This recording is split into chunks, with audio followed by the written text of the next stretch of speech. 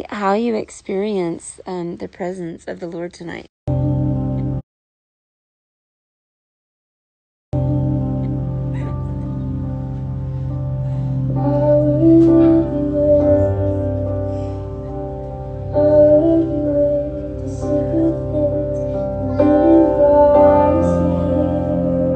Tell me how you experience the presence of the Lord tonight in service. You tell me what you were just saying. Oh my gosh, it was amazing. Like the second I walked in the door, from the moment I stepped in, it was like I stepped into this golden cloud of like, it was hot.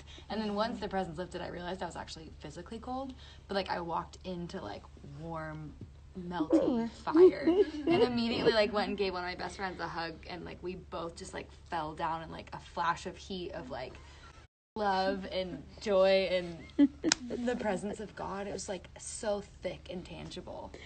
And you said when you walked in, it was like, whew, like I could just feel faith and joy, but like power. Like I thought I could have been blown back in that moment. It was just like, whoosh, like I could see it. Like something just blew up in front of me. Yeah. Like, woo! Yes. So what were you saying, Joe? I was saying that like I felt like I was completely I felt like I was just completely consumed in fire from like the beginning of worship. It felt like I just felt the Lord's presence so strong that I was like sweating, and I felt His holiness all around me. And there was such like a refreshing feeling of joy. Like I felt like I was being refreshed and restored with joy. It was like springing up like nonstop. So, yeah. What were you saying, Madison? I was saying like the whole time, like since when we first started, like I was just like sweating so bad. Like, it was so hot. I was like laughing and so much joy. It was awesome. Yeah, what were you saying on the piano tonight? I don't know how I was playing, but I was like, how's it going? It must be gone. well, I thought I was dripping sweat. Like actually, like sweating through my clothes. It was so hot, and it was coming like in waves, and it felt like a river. It just felt like a river. I felt like, you know, when a little buoy, how it's on the water, and it goes with the waves. That's what I was a little buoy. Oh, praise the Lord! Thank you that you are here with us and in us. Thank you, Jesus.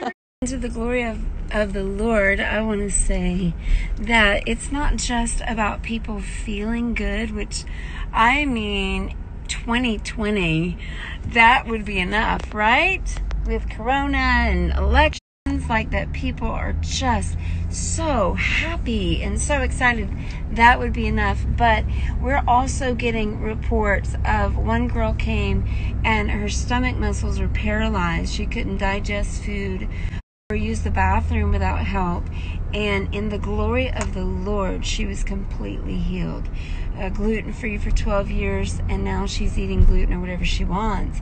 One girl came into the coffee shop. She just came for coffee and found Jesus, went home and threw away all of her LSD. I mean, people are being delivered of depression, off all their meds, coming off drugs, alcohol.